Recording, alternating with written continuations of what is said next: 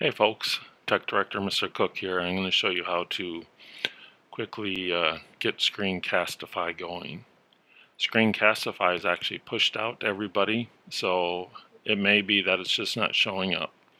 So I've logged onto a Chrome browser here, and normally the extensions that are pushed out are over here.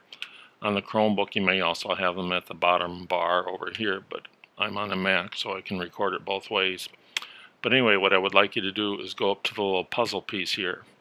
And if you click on that, it will show you extensions that we pushed out to you. And everybody should have a Screencastify here. And it may be just a matter that you haven't pinned it up there. It actually is pushed out initially pinned, but some of you turned it off. So if you just click on it, it will then push it out to the menu bar there. See how the little red arrow is at the menu bar there?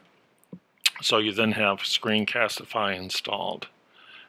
Now, the other thing is, sometimes once you've established it, it gets a little confused and doesn't know whether you really have it installed or not. So the best thing to do before you record what you need to submit is to do a test recording.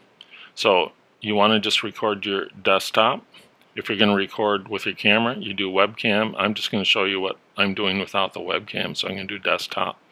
And you can see it's given me a level on the input on the microphone, so I know that's going. And then just do a quick 3-second recording. I'm going to do my desktop, and it's going to count down. Okay, it's recording now. I'm going to do 1, 2, 3, and then when you're ready to stop, you just click on the little arrow icon again, and it should pull up, and you can stop. And this is just a dummy recording to get it going. It's going to do a quick couple-second recording there, and it should be able to do that. And if it does that fine, I know it did it with me here because it played it back, then you're ready to record the real one, your assignment that you want to submit. So again, click on the puzzle piece, make sure Screencastify is pinned to your screen there, and then also make sure you've got it there and do a test one before you do the other one. So then you should be all set.